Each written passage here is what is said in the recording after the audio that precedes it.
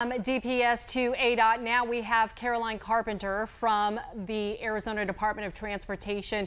Caroline, thank you so much for being with us. We just saw one of the ADOT cameras. You could see that it was shaking a little bit. Obviously, the winds have picked up. Can you tell us if you see any trouble spots throughout the valley from your cameras? Right, so we're seeing some of the heaviest downpours, first dust, then some rain, and heaviest downpours on Loop 101 through Scottsdale as well as Tempe. We've seen some heavy downpours on US 60 as well as the Loop 202 Red Mountain, still dealing with some very heavy rain, and that storm is expected to continue to move through the city, so we want drivers to really remember to try avoiding driving into the storm. That's the number one tip to avoid getting yourself into a problem or a problem area, is avoid driving into it. Yeah, and this is the camera that we are referring to. I don't know if you could see it on our screen as well, but this is the Loop 202 eastbound near Dobson right here. You can see it shaking just a little bit, and the rain definitely coming down pretty strong here because you can see it is quite hazy here. From all that downpour that's coming through. I'm wondering, do you see any accidents at all just yet? Because we are actually in the middle of rush hour right now at 4:13. A lot of people coming back from that 4th of July week of being on holiday break. And so obviously more cars are probably on the road today versus last week. Are you seeing any trouble spots as far as accidents?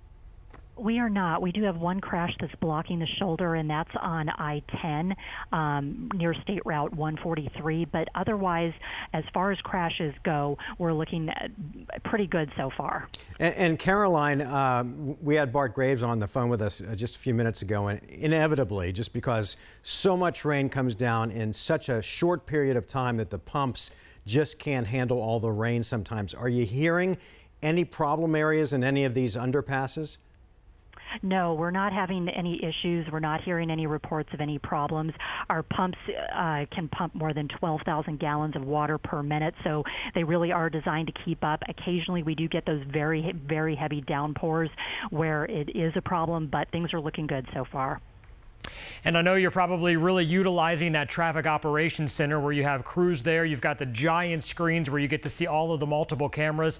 How do you guys use that to your advantage and to our advantage as citizens and drivers on days when we have these giant monsoon storms? Well, you know, for us, we can tell you that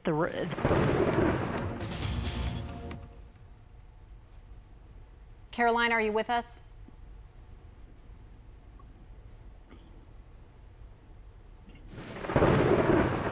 Oh, all right. Sorry for the difficulties that we're having. Yes. Okay. Did you hear the question that Brandon had just asked?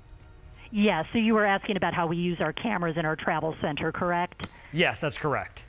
All right. So we're utilizing those cameras to communicate information out to the public. So our traffic operators are there sending out our crews to any areas that may need some extra help. And then we also have the Department of Public Safety troopers that are also located in there, and they can help out to areas where maybe there's a crash going on and we need to clear the lanes. We're also in there sending pictures out via Twitter, via social media, because while we'll tell you, hey, the roads are bad, there's a lot of dust, visibility may be low, you may want to put off your travel, when you really see those photos, that's really what seems to click with people, and they start to understand how bad the weather is. Yeah, Caroline, you guys are always so great at giving the most up-to-date information, both on your big signs that are hovering over the freeway as well as through social media. We thank you so much for your time, and we may check back in with you throughout the hour. Thank you so much. Okay.